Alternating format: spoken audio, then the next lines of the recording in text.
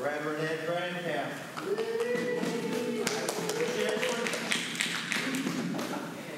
You know what? I was gonna share. We've known each other for what, 20 years now? A long time. Long time, and so yeah. And so we were blessed going over and being in Lafayette, Grand Camps. So.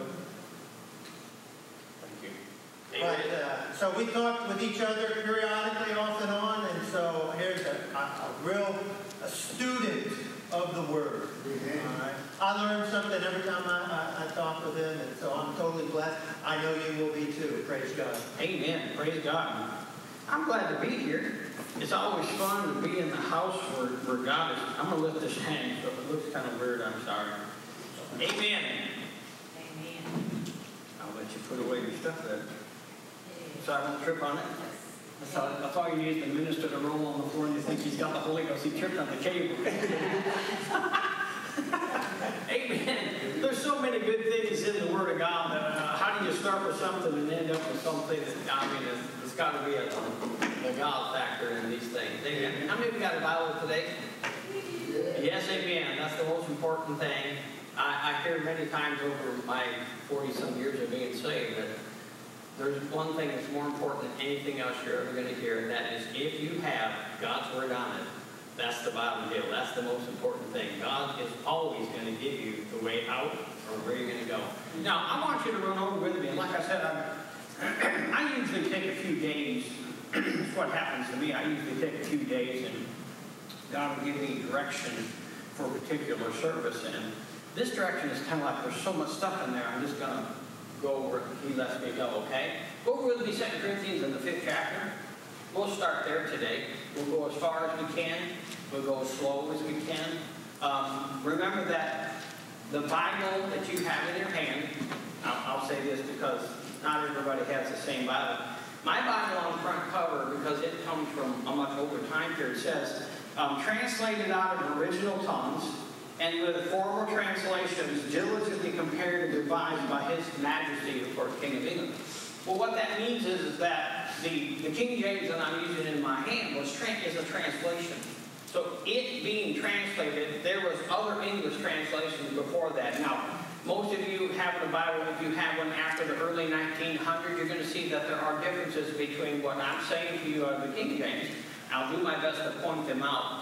And what your new translation from the early 1900s, because there was a great Reformation. I don't know if you remember that. Most of you aren't old enough. But there was a great revival at the end of the 1800s called the Holiness Revival. It spread across the United States. You ever wonder why they banned drinking and banned everything? That was it. It shut down places, shut down whole states, shut down drinking, prohibition, you know. That was because of the holiness movement. God moved in this country, and many, many people, if you go back and search, you'll find many, many people came to the Lord at that time. But in 2 Corinthians, we have a statement that's a very familiar verse. So if you look with me in the 5th chapter of 2 Corinthians, I want you to notice this 17th verse. Now, if you don't know this 17th verse, I would be surprised, just me, myself, and I. But notice this here. I'm going to read out the King James, and then I'll back up a little bit, and we'll talk about this verse here, and go see if I can explain it some. Every time that I, like your pastor said, every time that I'm with the Word of God, some way, somehow, the Holy Spirit brings me into a deeper place with Him. And sometimes it takes a week. Sometimes it takes a month. But I stay with it until I get the picture on the inside. But it says here, therefore, if any man be in Christ, he is a new creature. Old things are passed away. Behold, all things are become new. Now, that's what that says. Now, I'm going to back up just a hair. I'm going to back over here. And this is my Greek Bible. And, of course, I've been studying this for a little while now. So I have picked up a few things about this language that stands beneath that people translate from. And if someone has a newer version, who has a newer version? I believe one of you guys do? Of the New Testament. What do you have? What version is that? You remember? King James? New Testament? Okay. Does anybody else have anything other? Who's got all King James in here? Everybody? I use it. So, you have a new one? What do you have? I've got King James and Amplified. Okay, what, do you have a King James? Yeah. Okay, so we'll just do it this way. I'm going to read out of here. This is an ESV, I believe, which is a modern translation from the early 1900s, which is an English Revised Version. Yeah. So what we're going to look at here is that when I read the King James, all things have become new, is what the statement I want to work on today. It says, if any man be in Christ, he is a new creation. Old things are passed away, and all things have become new. I want to read it out of here, and I'll read the ESV first because it'll stop you the good news thing. All things have become new. All things have become new. Look at your Bible. 2 Corinthians 5:7. All things have become new, right? You read that, I read that. That is someone's translation. And, of course, if you have a King James Bible, the King James from the early 1600s to the 1700s have been revised several times. Which means that if you picked up an original, like I have seen them in the National Archives in the United States, in the National Archives, I couldn't read it. I picked it up, and I don't speak that English. It is, like woke. What's a woke? There's words, we don't know them anymore. But they revise it, and of course, when translators translate, and I've done this, I translated for 3.5 years the New Testament. Every word in the New Testament, 137,903 words, 903 words in the New Testament. And the real reason I know that is because I counted them.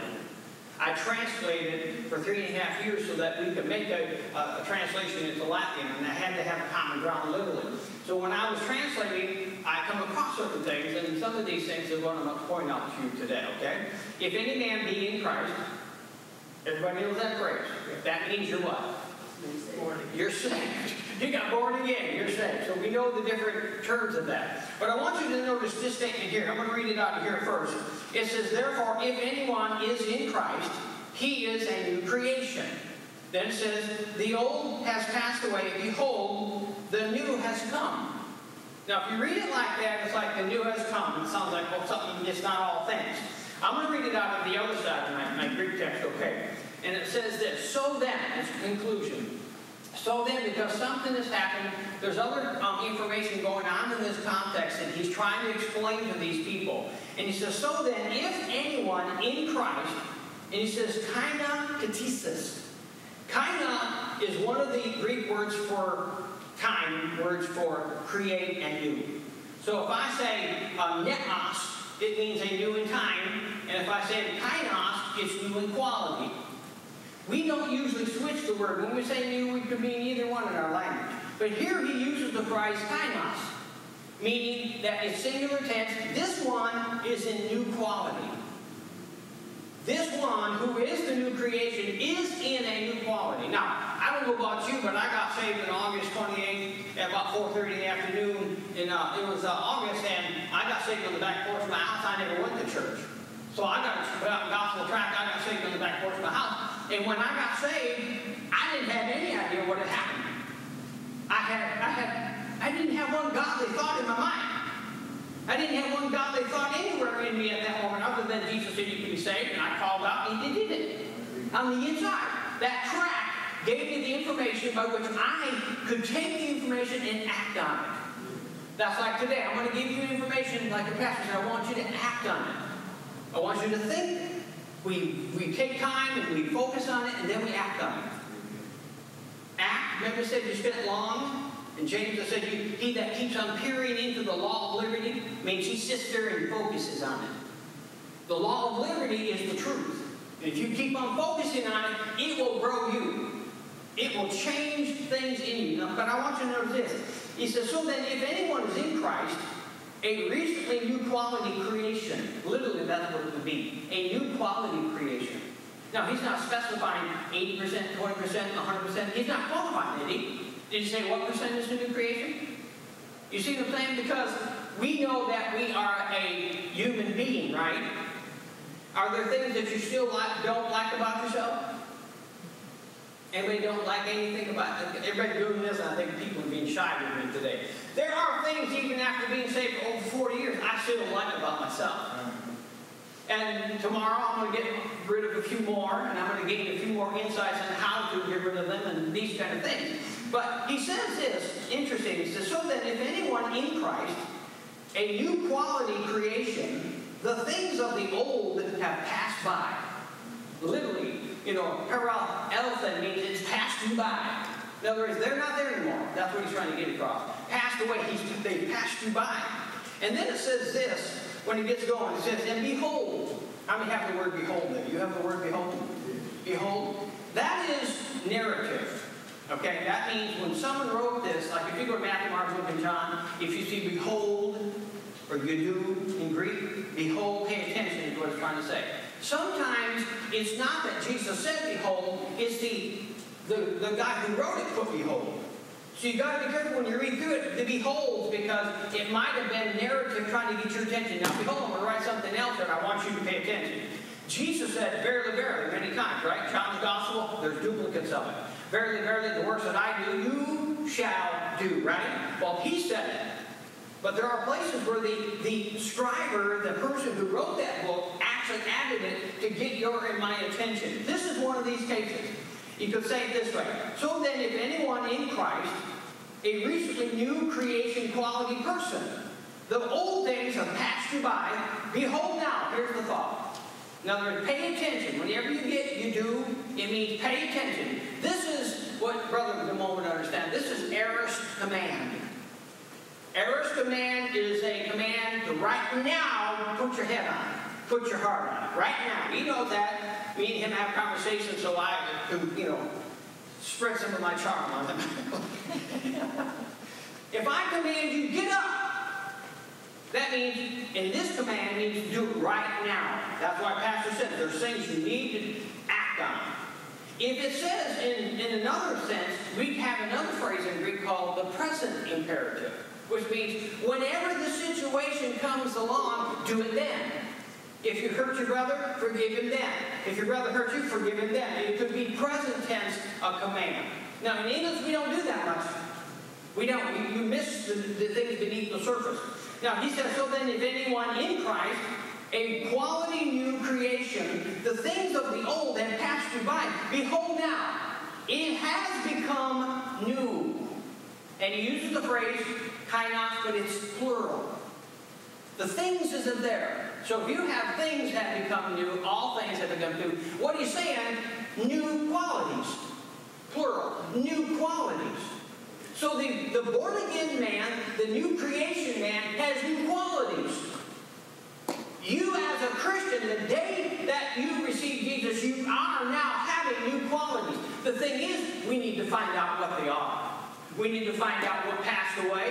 That's why if any man be in Christ, there are new qualities.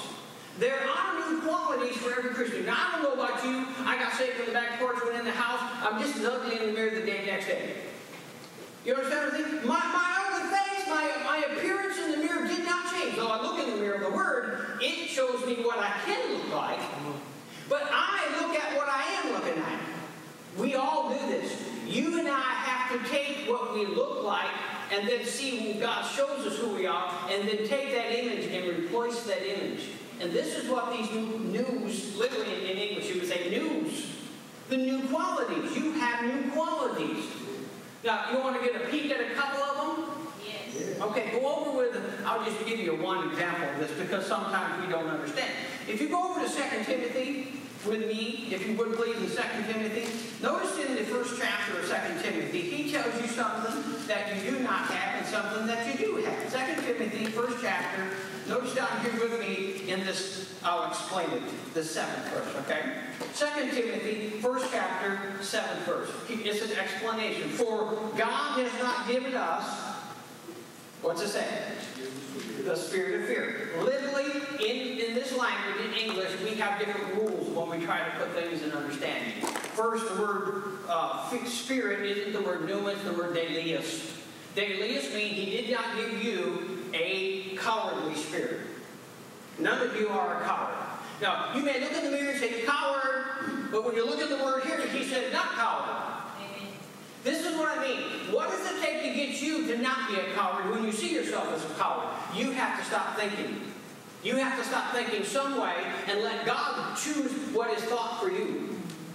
This is the place where we have to go to the Word and let the Word bring understanding and conviction so that we stay, okay, like you're saying, I'm healed. How many of you have ever been sick since you were saved?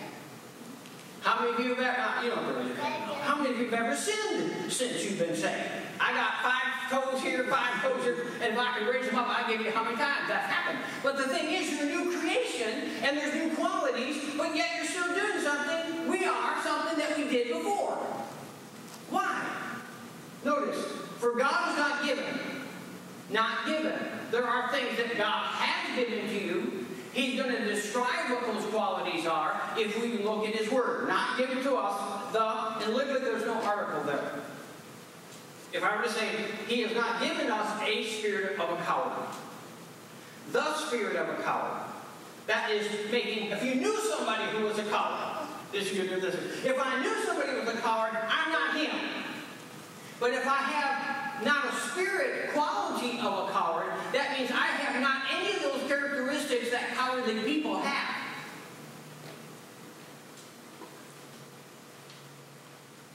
Can we see what he's trying to show? Whenever you switch the article to no article in this language beneath your Greek, between here and under the English text, what it says is different things by the words that are used. You are a new creation, recently new quality creation. Number 2, that being true, there are qualities, spiritual qualities that God says you have that you did not have before. And there's a reason for them. Now notice this, 7th verse. For God has not given us a quality of a coward. Okay? I'll say spirit of fear, the quality, well, that they kind of work together. If you're a coward, you're very fearful. Let me put it that way. The coward fearfulness, you could put it that way. But, now you see the word but? Now he's going to state to you what he did give you and me. So now you can get up in the morning and say, this is who I am. This is one of the qualities that I have today. First, number 1, you look in the mirror. If you see coward, you see spirit of fear, you have to say you're a liar. You have to say to yourself, I am not that. How difficult is that for some people? Great big mountain sometimes. But this is what has to happen for us, and I'm going to explain why. This is what has to happen, because we do remember what we used to be. When I got up the next morning in 1980, I remembered everything it was the day before. I just had something in there that wasn't the same as the yesterday. He says here, for God has not given us, let me read it straight, for God has not given us a spirit of fear, but power. Say, I have power. I have power. We all like that one, right? Now, does he say what percentage? Where at? You see, you got to go look for the other places that tell you where the power is. Notice here, and of love, so now you have love. Something happened in the new birth where you have love. And of what's your Bible say? Okay, so what you had before was not a sound mind. What you have now is a sound mind. One of the qualities that you got receiving Jesus is something happened in your mind. This is something we need to understand. If he gave you a new mind, wouldn't you have that quality? If he says you have new qualities? Now, I'm going to show you there are distinct differences how the word mind works. Because nous, and the verb neo, is meaning the ability to think. When we use the word mind, we're talking about a function, we're not talking about a place. The noun, like faith, I've talked to you about this the other day. When you say, I have faith, you're talking about a noun. If you say, I believe, you're talking about a verb, same word. Faith and belief are the exact same word. One is just showing you what the action of it looks like. The other is telling you it's a subject matter. I have faith in God. I believe. I'm believing. I believed. I am believing. The tense of the verb tells you what you're doing. Now, I want you to notice something here. He gave you power. He says you have it, right? He gave you power, so that's some of the qualities. That if you're in Christ, some of those qualities are, he gave you no fear. You're not a coward. If you still have any quality that seems like that, I'll explain why you have it. Because if he says you have this, and you don't know you have this, then that has to be what you start working on tomorrow morning. I do not have fear. I do not have a spirit within me that has qualities of a coward. What do cowards do? They run. They hide. Now, if he tells you to stop lying, which he does, then you can't say I'm a coward. I have fear. What you have to do is say, I am something else, which then will eventually catch up with you, and you will stop fearing in your action. Now, sound mind. He uses this phrase in the Bible. We have sozo fridzo, and that is to say sos fridzo. That verb meaning sound to view. Sound view. Sozo is the Greek word for safe. Sos is the root of it, means sound or safe. If I have a safe view, a sound view, how did you get one? Does anybody understand what I'm saying? Yes. You see, if you have a sound mind, that means, like for example, the man that had the demons, and Jesus cast out the demons, and the next thing it says, he was there, dressed right, and in his right mind. Same word, exact same word. Sozo frame. He's in a sound mind. What does that mean? He thinks right. Now, when the demon was in there, he thought wrong. The question is, what's the answer? Now, go over with me, if you would, to 2 Corinthians. We have power, we have love, and we have the ability to see things right, is what that really means. I have an ability to see it right. Do you see everything right yet? Probably not. Just like me, we don't see everything right yet. It means you can, though. I have noticed that, when people see it right, they're full of the Word of God. If I someone that doesn't see it right, I ask them, do you know this chapter? No. Do you know that? No. They don't see it yet because they've not seen what it says. Now, I want you to notice this is an interesting verse I ran into the other day. I thought you might be interested in this one. 2 Corinthians, Paul is preaching. He's saying that, the things that were written in the Old Testament were given him enlightenment. And so he starts talking about the things that he said that people were becoming. People were becoming epistles. People's hearts were being written in. People were becoming something by the Word. And then he goes on to say this. And notice this statement up here in the 5th verse. This is 2 Corinthians 3:5. Not that we are sufficient of ourselves to think anything of ourselves. You see that in your Bible? Now I want you to think about that. Here, I just give you an idea that God gave you power, God gave you love, and God gave you the ability to see it right. He gave you the ability to see it right. Wise-minded, sound-minded. It is a saved view. You have the capacity inside of you to see it right. Now notice what this says. Not that we have or are sufficient of ourselves to think anything of ourselves. But what's it say? Sufficient. Okay, so hetenos means it's enough. Literally Greek. It's enough. So, it's not enough for us to think of ourselves. It's not enough for you or me to think something of ourselves. So that means we have to direct our thinking where? This is the part that we need to understand. We have to direct our part because it says God is sufficient. He's enough for us to think anything. Now, of course, we could go deeper here, and I can tell you that the word nous is not the word standing there for the word think. It is the word dialogos, and dialogos is a word that means your pattern of thinking. We're not sufficient of ourselves to have a pattern of thinking. We usually call it reasoning in English. We're not sufficient of ourselves to have a set reasoning of ourselves. In other words, we're in trouble if you keep thinking the way you thought before. Yet he said you're capable of having a new view. You and me. What time do I have to stop it, by the way? You going to flag me down? It's 11:20. What time do you want to stop? 12-ish? 12:20. Okay, I'll try. I don't have a clock ahead of me, so I'll work at 12. You flag me if I'm getting 10 to 12, okay? What time do you normally go home? Depends on what we're doing. Okay, okay. I'll get down. My watch says 11:20, so I'll stop at 11:45. I'll give you 15 more minutes, okay? Here we go. Say I. Even born again. I'm not sufficient to think anything of myself. Now that seems like a dilemma, doesn't it? I have a sound mind. I'm able to have a sound view. I'm able to have a sound view because you have power, you have love, and a sound mind, right? If you are able to not be a coward, does that mean that you're not one right now? You see, you may have it, but you may not be understanding it. You may not be yielding to that uncowardly spirit. You may not be yielded to it yet. But it is, the truth is still the truth.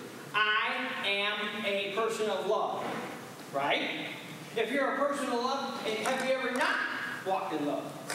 Okay, so that means there is some possibilities for you to do what he says and not to do what he says, right?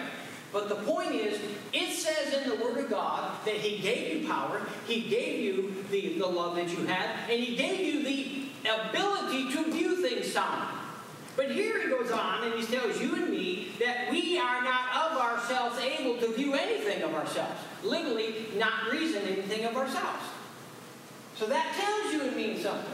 Wherever we start in Christianity, we have to direct our focus on what God said to replace what we already know. You have to direct your attention to what God said to replace what you already know. Can we understand? Now notice again, not that we, and he's making a statement because we have such trust through Christ to God. And we're not sufficient of ourselves to think that God did this. God gave us the ability to be this, have this, because Jesus paid the price for us. We saw his on the cross, right? He died and was raised for us. Now notice again, not that we are sufficient or enough. It's not enough for you to think of yourselves. However you think, wherever we think, we have this rule. God is the only way that you're going to know where you're thinking right. God is the only way you're going to know whether you're thinking right. So if I have that sufficiency in God to think right, or build patterns of thought, that's what reasoning is. You're building a pattern of thought. You know, you're pulling down strongholds, that statement, same Greek word. Logos, theologos, a fixed pattern of thinking. We tear down and we build up. The strong Christian, the stable Christian, has built things in them where they now have set patterns of thinking. I am a new creation. Old things are passed away. I am redeemed. I am delivered. I am set free. I am the greater ones in me. I have all these things. I can do all things. We build these into us. How do we do it? That's what we need to find out. Now, I want you to notice here, God is your and my sufficiency to reason everything.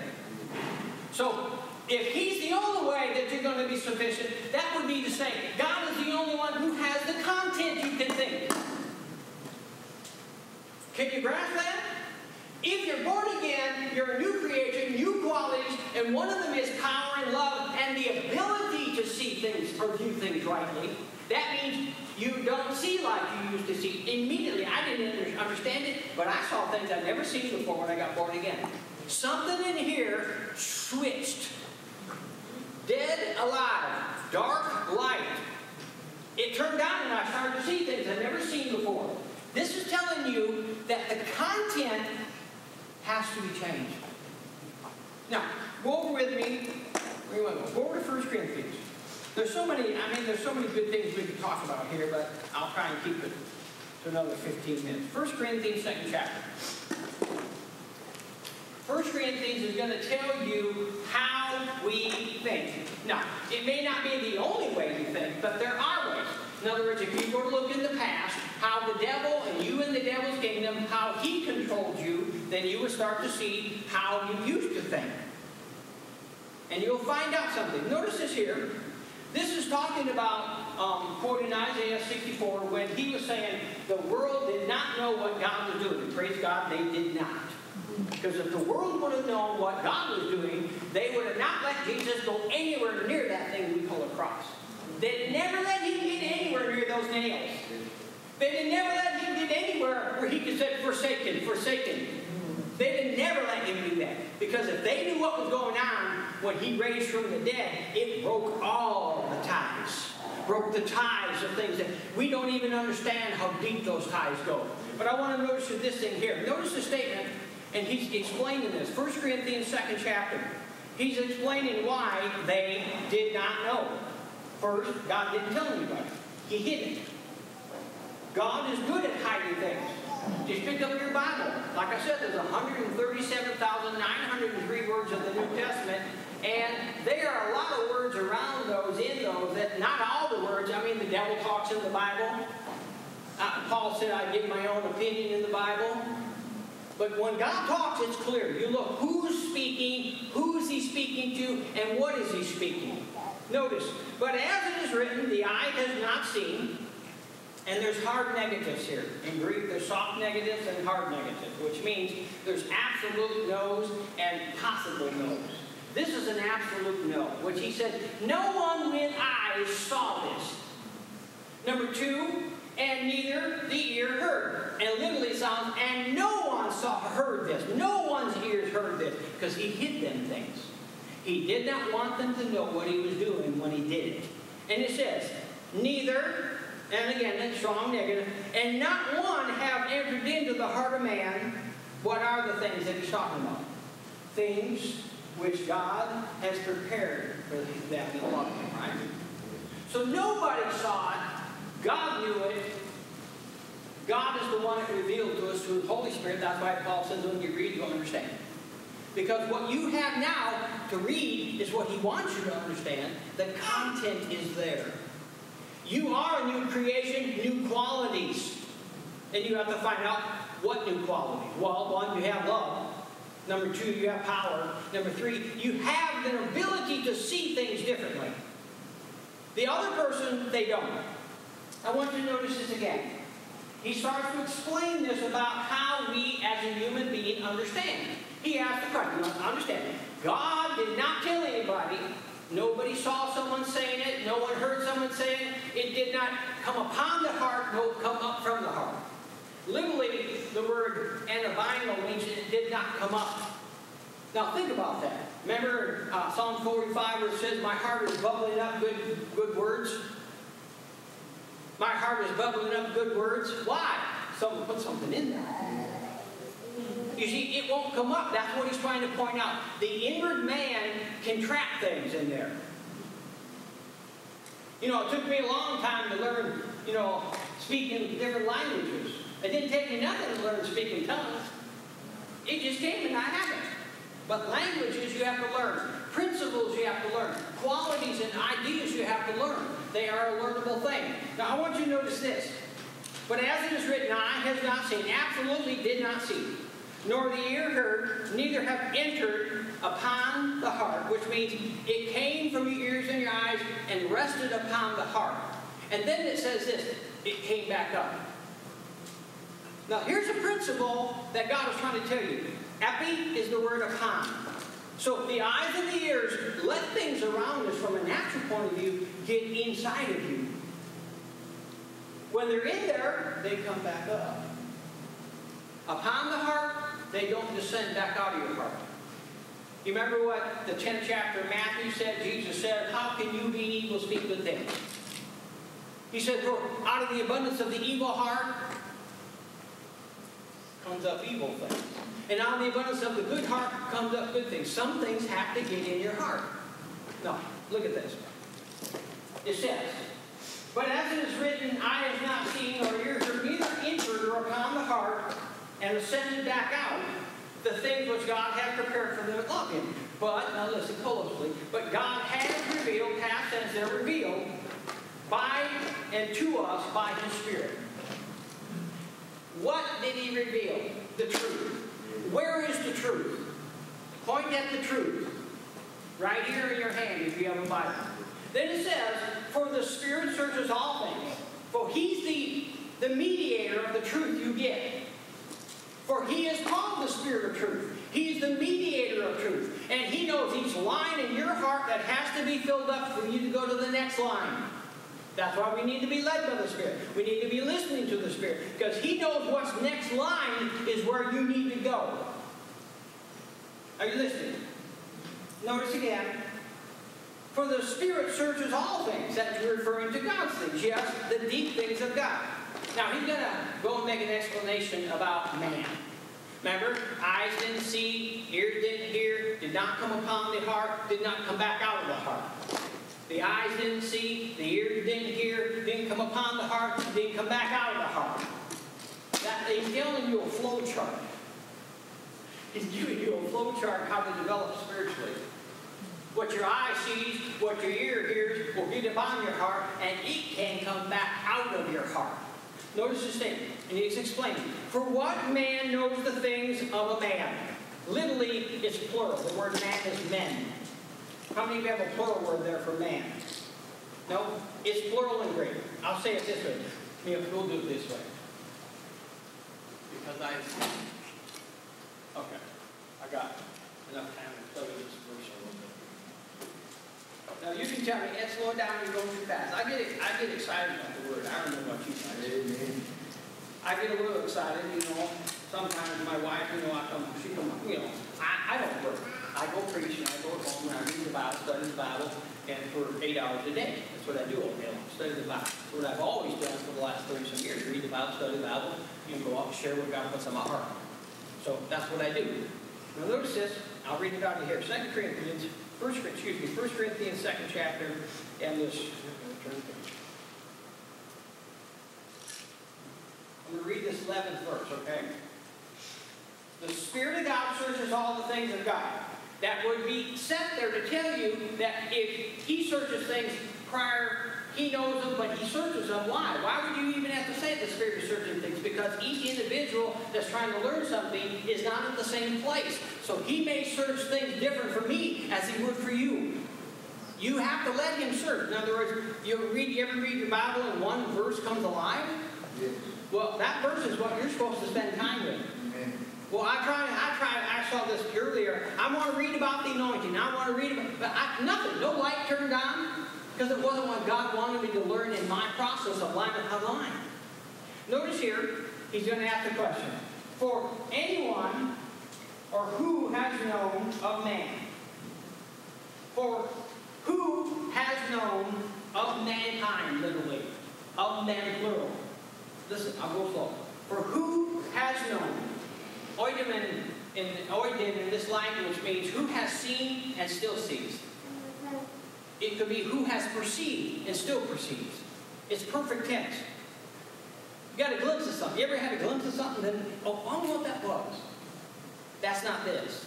This means you have seen it, you have perceived it, and it's still residing inside of you.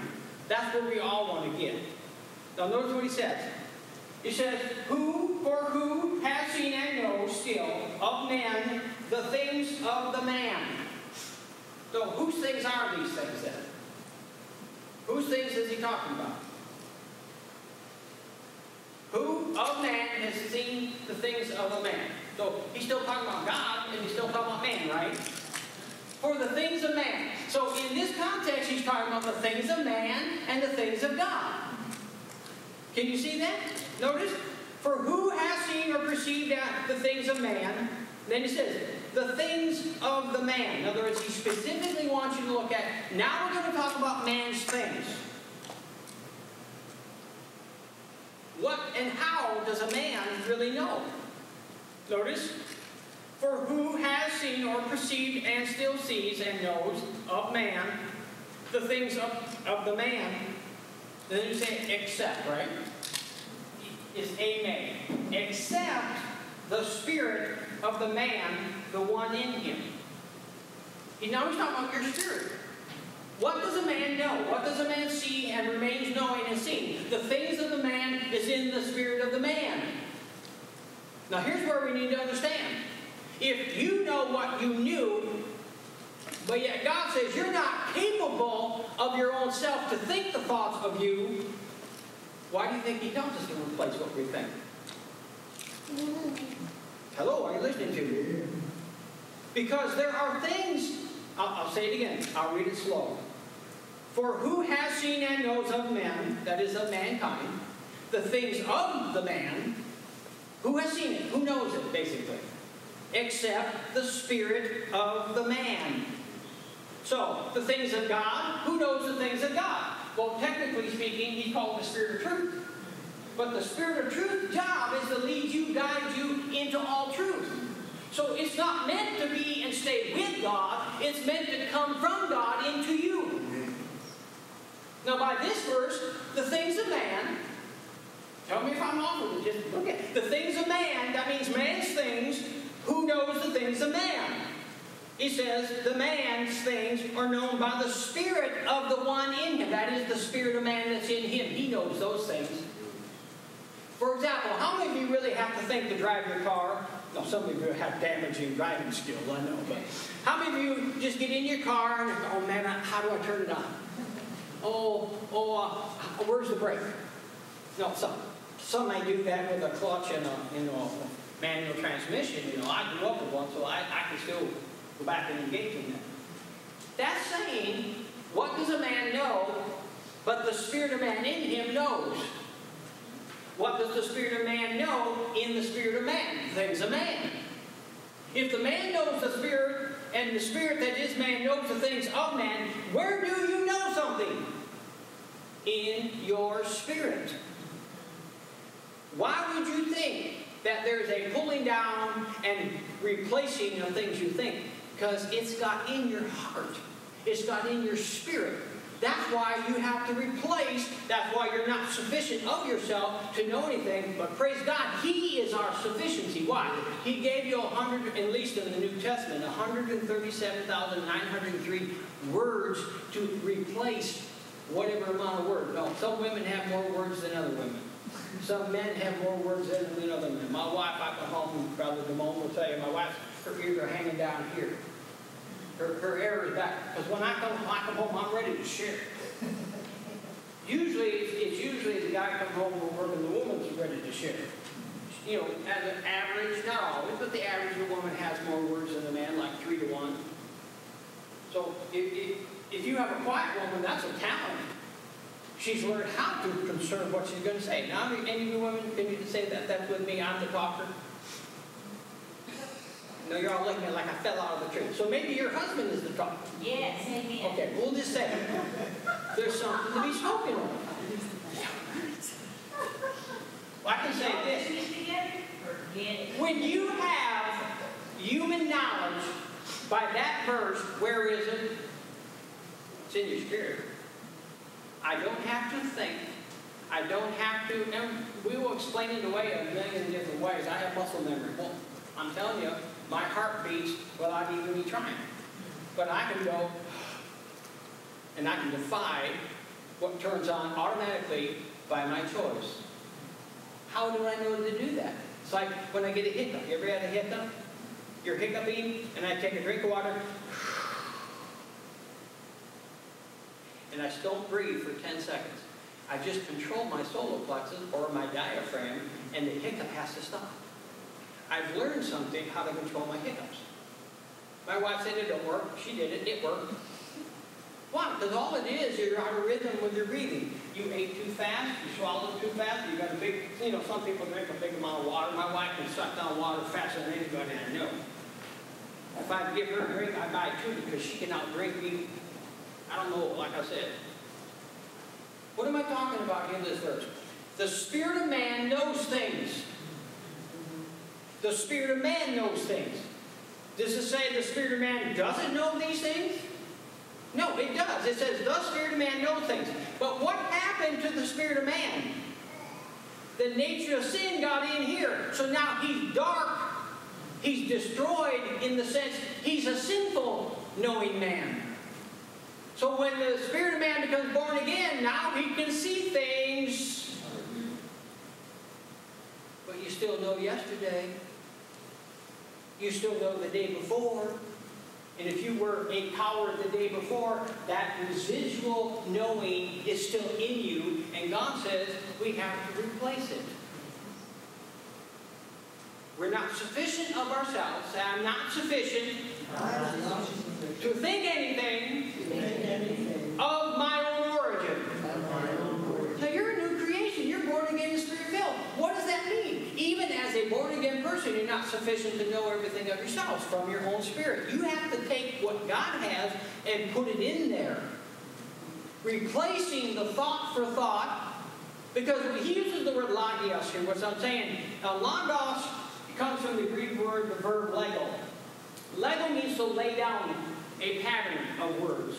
Lego, I'm laying down a pattern. It emphasizes the content of the words. When I say Logos, in the beginning was the Logos. Everything God wanted, completely from end and beginning, He put in Christ to bring it to us.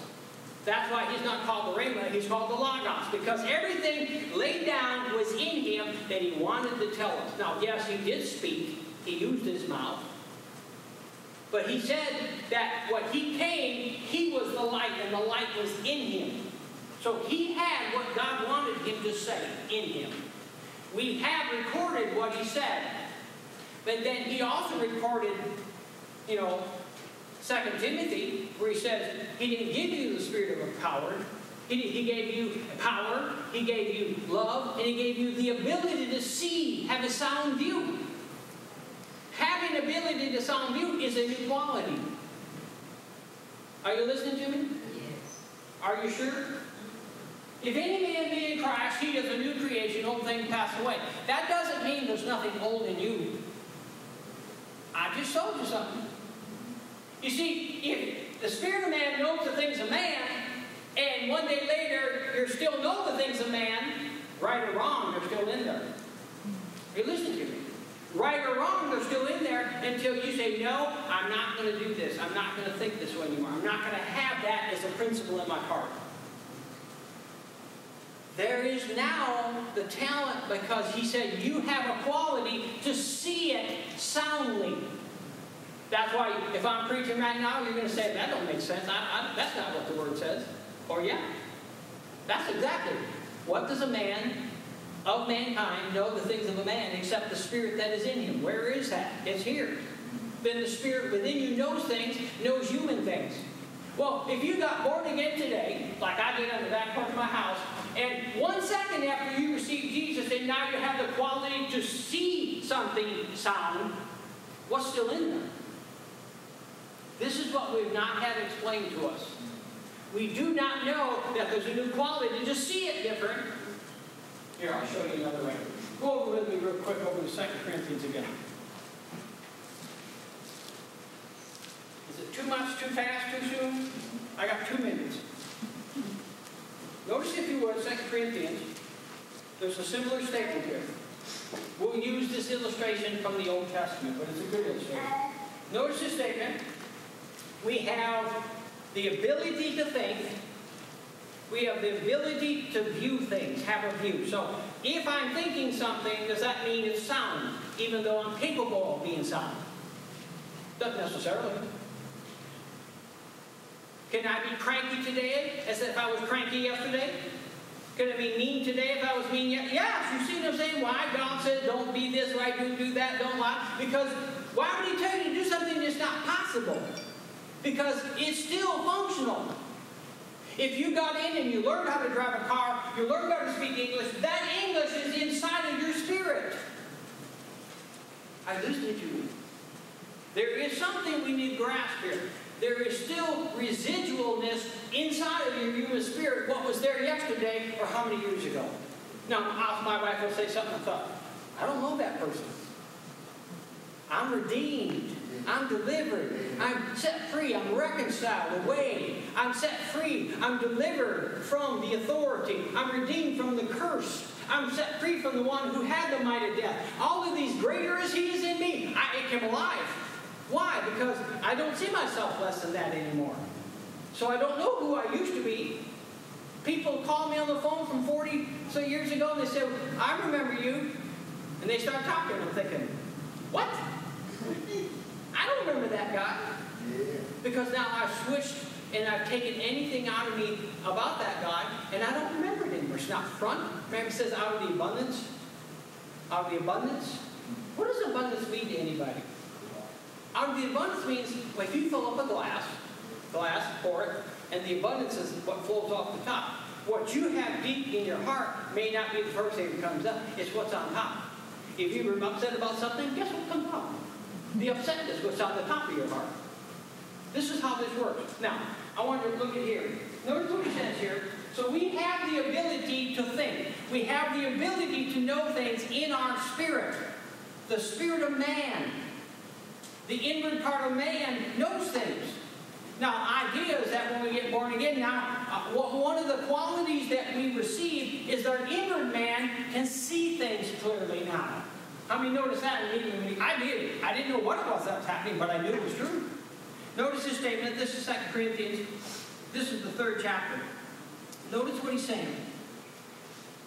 15th verse. But even unto this day, when Moses is read. What is Moses? Even unto this day, when Moses is read, what is Moses? The law, the prophets, and the Psalms. The Old Testament is divided in 3 portions. The law, which is Moses, the prophets, and Psalms. The New Testament is divided into 4 sections. Gospels, Acts, Epistles, and Revelation. So altogether, there are 7 portions of the Bible. When they preach, it's not in Moses or the prophets. You'll see, he quotes it. Jesus did quite often. If you don't know what the law, remember the rich man and Lazarus, he said if they don't hear Moses, they don't hear the law and the prophets, they're not going to hear someone coming out from the dead. In other words, we do stick to what we understand. Now notice. But even unto this day, when Moses, which is a book, by the way, is read, the veil is upon their what? What's a veil do? It doesn't let you see something. It covers something. The veil's on their heart. The veil's on their heart. And we're new creations. And notice what it says. But even on this day when Moses is read, which is a book, it has words, the veil is upon their heart. Nevertheless, when their heart shall turn to the Lord, the veil will be taken away. The ability to see right. The veil is taken away, you see right. That doesn't mean you know everything to be seen. That doesn't mean you know anything. You know that something's different. If you go up 1 verse, notice the statement in the 14th verse. But their minds were what? They were blinded, and phrase here, noemata, is the plural word for thoughts. Their thoughts were blinded. Where was the veil? Their thoughts were blinded because their heart was blinded. Where were they thinking of it? If their heart was blinded, their thoughts were blinded, where were they thinking of it? Jesus said, out of the abundance of your heart, the evil man speaks evil, produces evil. How can you say good things when there's nothing? He's talking about you can't talk right if you're not born again. Your inward man is deceived. It has darkness. But when the light comes in, now you can see things and you can see different. The inward man, then you can start the process, which if I have a chance someday, we'll come back and talk about it, called renewing. The renewing process. If any man be in Christ, we'll have to stop there with this.